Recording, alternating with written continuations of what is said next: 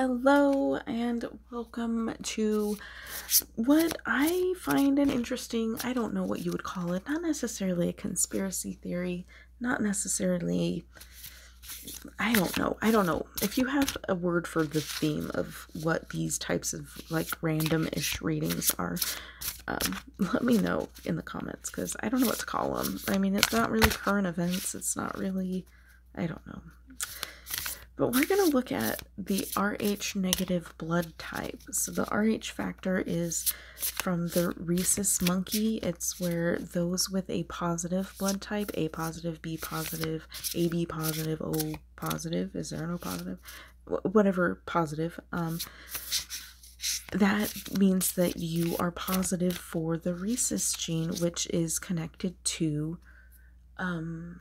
apes. So there are humans who have a negative blood type. If you have A negative, B negative, O negative, you have a negative blood type, which means you do not possess the rhesus marker.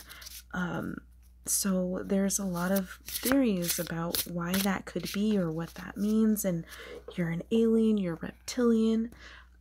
If you have a negative blood type, where it started was when the Anunnaki bred with humans to create like a hybrid human. There's a lot of things out there that are being said about this, so I wanted to see if we could get any information from the tarot. I believe it originated, the negative blood type, in like the 15th century. I'm not sure, but the scientists know for certain that the original blood type was positive, and at some point in our evolution it started producing without that. So let's see what we can do. What is significant about the Rh negative factor, or people who have it? Why or where did it originate? And I would like to pull a message for those who have an Rh negative blood type. So what is significant about the Rh negative factor, blood type factor? What is significant about Rh negative blood?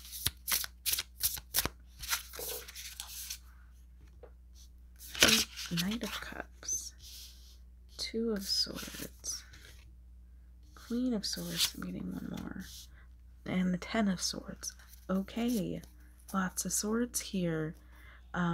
I do feel a connection with the swords and blood. The red here, the red here. She's even wearing red. So I feel like it's kind of like a confirmation that we're talking about blood. The Knight of Cups is a movement that's not, it's kind of a slow movement. So the knights are about moving. They're on a horse, traveling. So something that might be moving slow.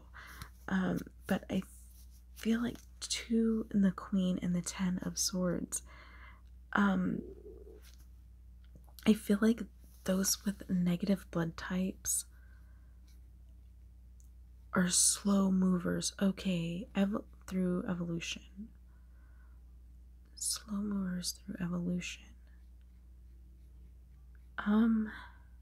What does that mean? Okay, they take more lifetimes. They've been here more time. Okay.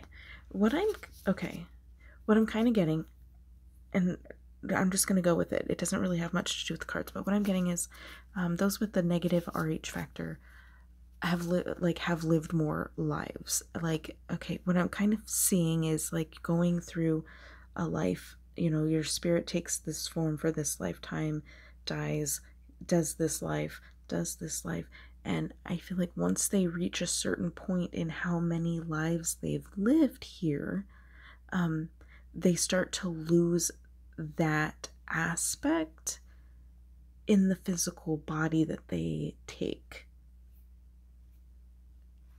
I know that doesn't sound like anything on these cards. I mean, maybe it does a little bit with the butterflies, but that's kind of the visual that I'm getting, is that after so many lives, it starts to, that rhesus factor starts to not become present at some point. So I feel like what it's saying is significant is that people with Rh negative blood have lived more lives, or like they've reached a checkpoint of an amount of lives that they've lived. Okay, so the vigil. Okay, I just kind of got the movie with Arnold Schwarzenegger where they clone him, and every time they clone them, they put like they have like a tattoo on the inside of their lip or in their eye or something. There's something on their face, and the more times every time they've been cloned, they get, you know, a marker. So if, you know, they had 3 things under their lip or eyelid or whatever it is that they've been cloned 3 times, it's like the 3rd or 4th version or whatever. I'm kind of getting that as a visual, but like in reverse, backwards. So every time they like lose one part of that. Okay, that makes sense to me, but hopefully it makes sense to you. All right, so where or why did negative blood type originate? Where did it originate? I think we've got the why. Where did negative blood types originate? Okay, now this might be okay. Okay, so Native American. Let's see. This, I want to take a closer look at the building. I don't see a specific style of like architecture that would indicate a location, but I definitely get earth.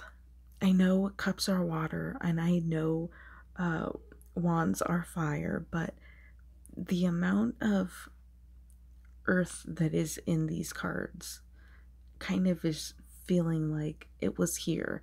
Native America, native, like I feel like it started here. It didn't like start in another planet. Yeah, so this is past life connection here.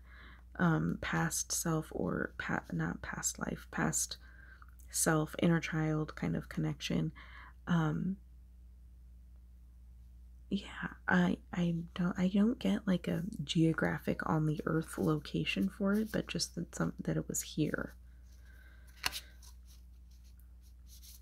So I want to know, I'm adding a question. Do extraterrestrials have anything to do with Rh negative blood?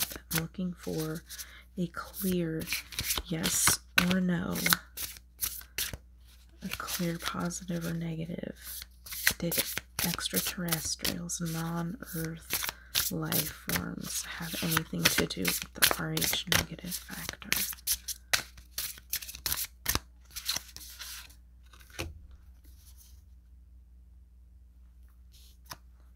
That's a very positive feeling card. Okay, so why am I then getting a lot of earth from this? If that's a yes.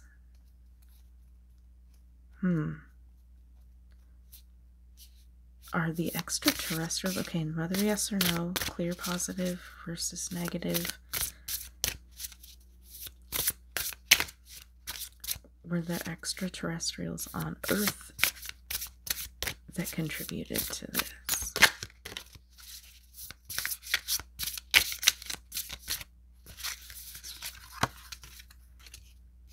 No, it's not a secret.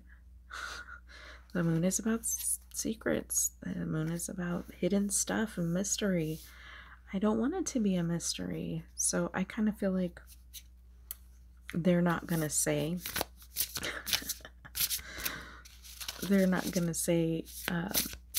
whether or not there were extraterrestrials on the planet, which I kind of think is a yes, but maybe if I say pretty please, can you tell us if there were extraterrestrials on Earth at the time that this started?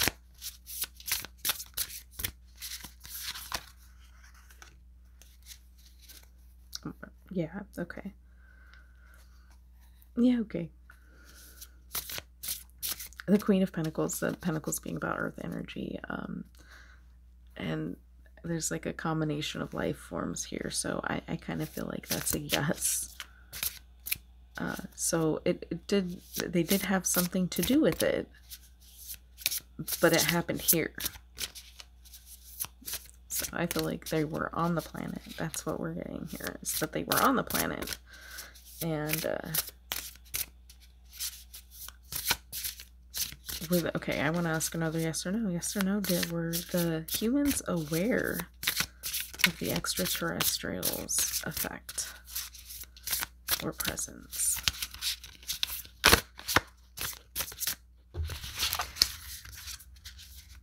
No, I don't think they were. Hard work. It would be too hard of a job to maintain them knowing. No. Okay, well, let me put these back, and we're going to do one final question and ask for a message if you have a negative blood type. Then this message may apply to you.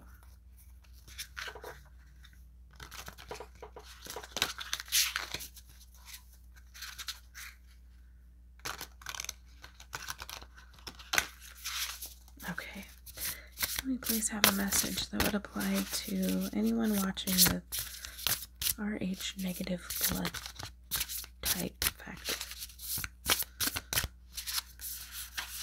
5 cards again, okay.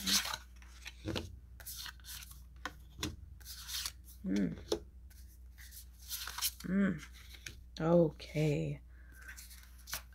Oh, I don't, if you could hear that, that was my neck popping. Okay, so we have the 3 of Swords, which is usually all about heartbreak. You know,